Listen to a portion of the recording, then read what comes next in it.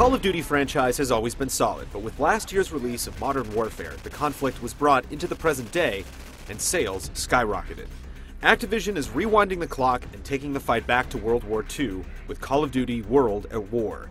It's built on the same tech that powered Infinity Ward's smash hit from 2007, but an engine does not a game make. War is hell, but is this one heavenly? Schwein, du hättest lieber tot bleiben sollen! Was ist das?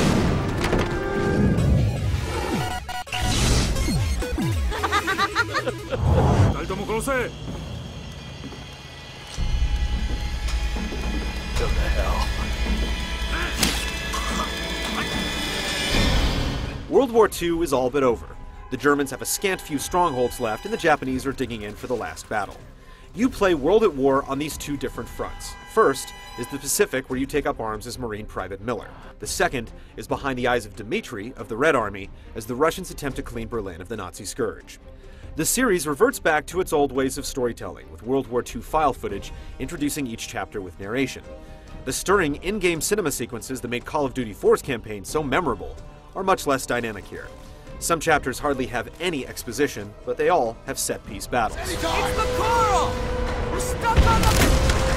Drop the round! The dual plots are passable, mainly because no one needs an excuse to kill Nazis or someone running at them with a bayonet. There's just very little personal attachment to it. There's no one antagonist to seethe over, and with the exception of a couple of characters, your brothers in arms are never really personified. It does lead you through the end of the war from two very different perspectives, and succeeds at reminding you how difficult it was to survive either one.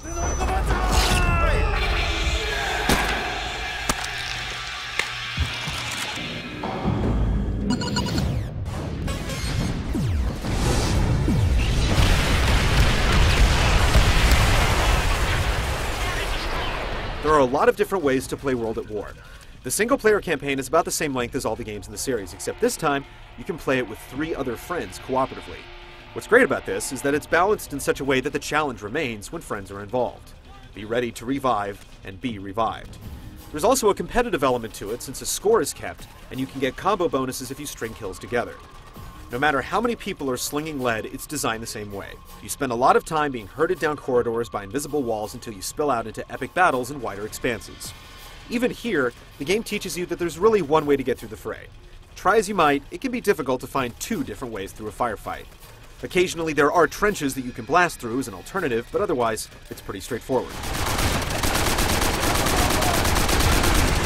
The authenticity you expect is standing at attention. You'll rekindle your relationship with the M1 Garand and a host of other arrow weapons, and this is really where you appreciate playing in 2 different locations. The Japanese have entirely different weapons from the Germans, and you'll undoubtedly find a favorite from each country. Stopping power, range, bullet penetration, recoil, and reload time are all parameters of each gun that can easily be felt and quantified. One new addition is the flamethrower, and once you find it, you're on easy street.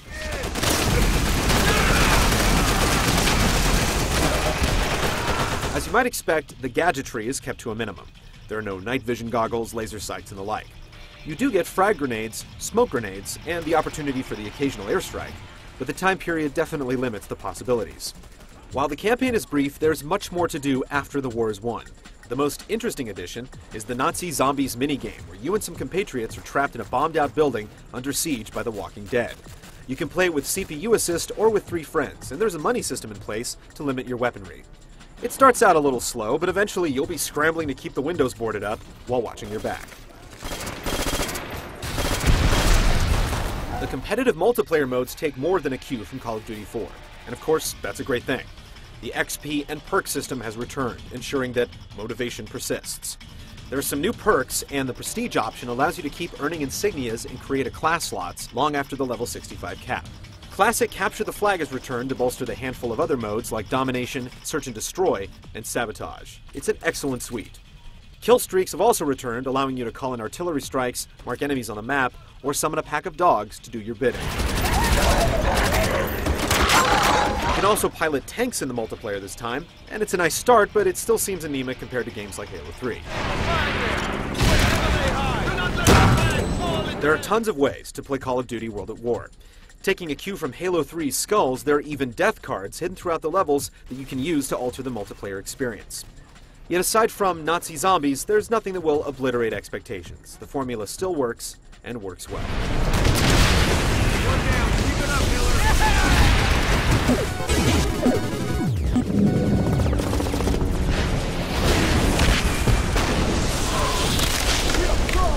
On the ground, with gun in hand, things are undoubtedly frenetic and unpredictable. Enemies can come from anywhere. The Japanese will hide in trees, or pop up from the ground and rush at you bonsai style. If they get too close, you can click the right analog stick and ram a knife into their neck for an instant kill. The generous aim assist returns. If you get your reticule close to an enemy and then go to the sight view, you're almost always lined up perfectly for the kill. The flamethrower can be used to burn grass and flush out enemies, or as a spray gun that will keep hordes at bay. It's a little overpowered, but really fun to use.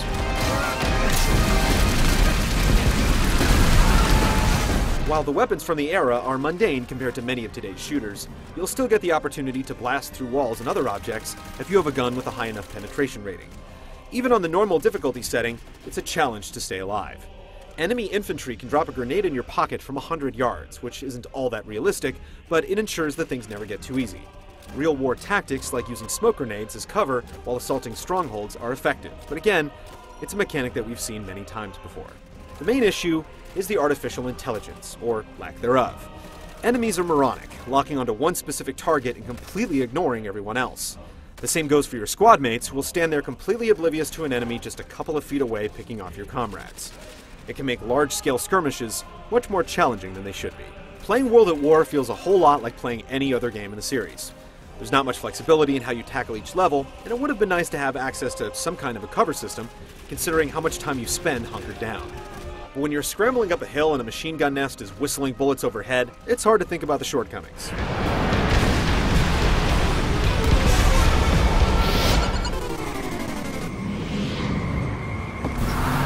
Call of Duty 4 engine has held up well, making World at War one of the finer looking games on the market. But it also looks like a cut and paste job. Due to the time period, there are far less wow moments bolstered by technology, but the fundamentals are nailed, as the game always runs at a steady clip. Clothes have an appropriate sheen when battling in the rain, and the lighting engine is still one of the finest in the business. We're disappointed that so little care was paid to how the exposition unfolds. We can only watch grainy war footage so many times before it begins to lose its impact. At least it's a far more brutal game, with some scenes literally making us cringe.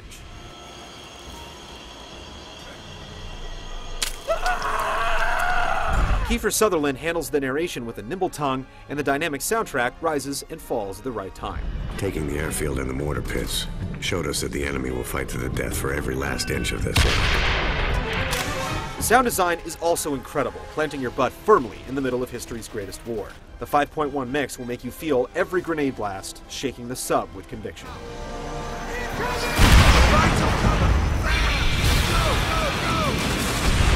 Get to cover now!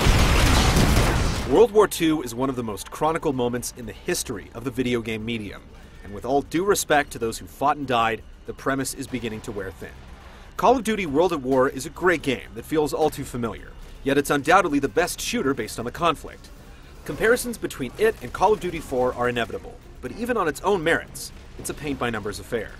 The single-player campaign is intense, and the cooperative play is engaging, but the competitive multiplayer, despite some added perks and tweaks, is subdued by the era it so accurately replicates.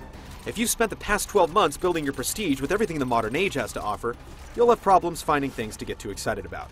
That said, there are still few shooters on the market up to its level of quality, so suit up, soldier, and prepare for one last push.